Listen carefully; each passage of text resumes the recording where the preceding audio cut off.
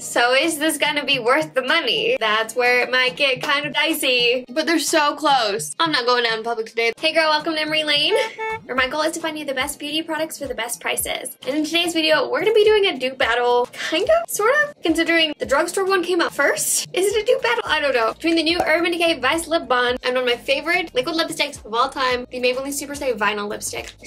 So good. I saw this. I was like, huh, that packaging looks like slightly familiar. Like the shape is similar. I realized that this is like glossy and this is semi-matte, I guess. I don't know. But the shape was so similar and the claims are so similar and the way you have to apply it is so similar. I'm like, I really feel like they got inspiration from this. But let's find out. I'm going to divide my lips in half. Love these videos. I'm going to be doing the Urban Decay on my right and the Maybelline on my left. And I'm going to start off with the Urban Decay, mostly because I'm super excited to try it. Okay, shake for 5 seconds.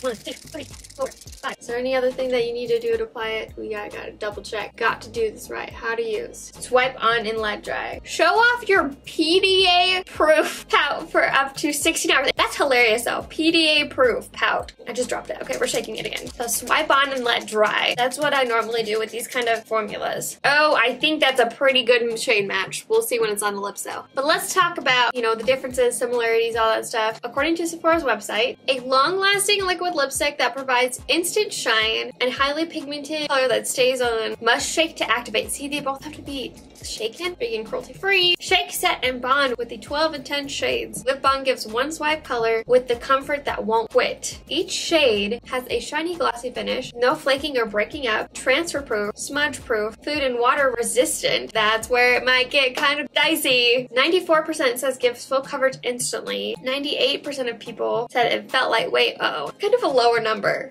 And 96 said it gave long-lasting performance. Ooh. So is this gonna be worth the money? Or should you stick with this one? Because it sounds like so far we might be leaning towards not spending the money. Because it is $25. Not the most expensive lipstick out. Like there are like $40 lipsticks. So not the, no, it's kind of expensive. So I am a person that if it lasts literally all the day long, I will spend the extra money just because that's convenient. I don't like spending more than like $10-ish, maybe $11 or $12 on a lipstick that's not gonna last. That's just my personal preference. But if it will last all day, I'm willing to spend a little bit more money. I have it in the shade Texta. That one was the most similar to me to Cheeky in the Maybelline one. There was also another one that was a little bit more bold. It was Raw Footage in the Urban Decay one and Royal in the Maybelline one were very similar. I almost decided to go with those, but then I was like, I kind of want to do neutrals. Okay, I think it's dry. Look how pretty that color is. Oh, it's on my teeth. I can't. Well, I let that dry for a long time. If that's still not dry, I don't know if it ever will. I'm pretty sure it's dry. It's not coming off, so let's do the other side. And then, according to Amazon, shake up your longwear with the Super Stay Vinyl Ink. It is a liquid lip color that delivers a no-budge, saturated vinyl color that lasts up to 16 hours. Did the Urban Decay one say how long it lasted? I could have sworn that it also said 16 hours. Its color lock formula defies smudging and transfer. Swipe the formula across your lips and enjoy an instant high shine. An all-day color, available in 10 shades, and it is a much more reasonable price for my wallet. It goes between like $8 and $9-ish depending on what shade you get. Like I said, I have it in the shade Cheeky. We have construction going on the outside of the house, so you might hear a noise every once in a while. I'm sorry, I can't help it. I'm gonna have to fix that spot.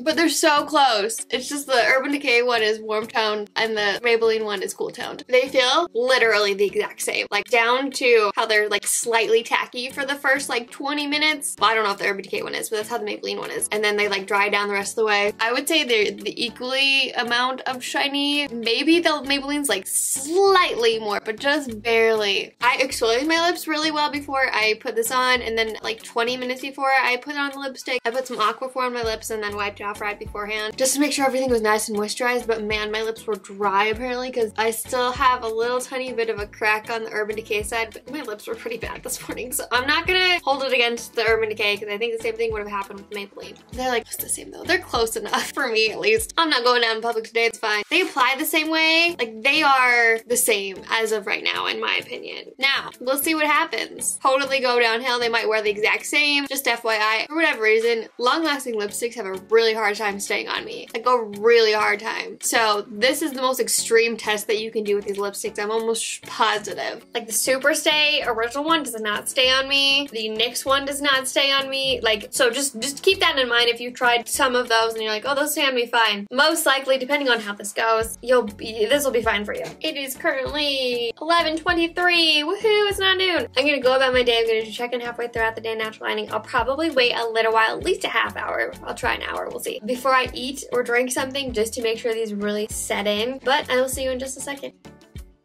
Okay, it has been roughly 6 hours. This is what we're looking like. I did take a video right before I ate something. It was for a TikTok video, but you know, it still counts. Everything looks about the same. I would say the biggest difference between the Maybelline and the Urban Decay is the Urban Decay is a lot more sticky. I don't think you can tell by just me putting my lips together, but like when I was eating, I had like super yummy like soup and sandwich. So good. When I was eating, I felt like the food was sticking to just this side of my lips, and it was the weirdest feeling ever. And I kind of had to like push it all off. Even like taking a drink didn't help. Also, when I took a drink, speaking of that, I should have videoed it, I didn't. But when I took a drink, I noticed that the Urban Decay transferred onto my water bottle, and then my Maybelline didn't really. There might have been like one little spot or something, but like it wasn't nearly as much as the Urban Decay. Now, I wouldn't say it was like a complete like lip print. Is that what you call it? Like it didn't look like half my lip completely came off. There's a lot more transfer. But besides that, they look about the same. Like they haven't really changed that much. I'm not like just dissing the Urban Decay yet. We'll see what happens by the end of the day though.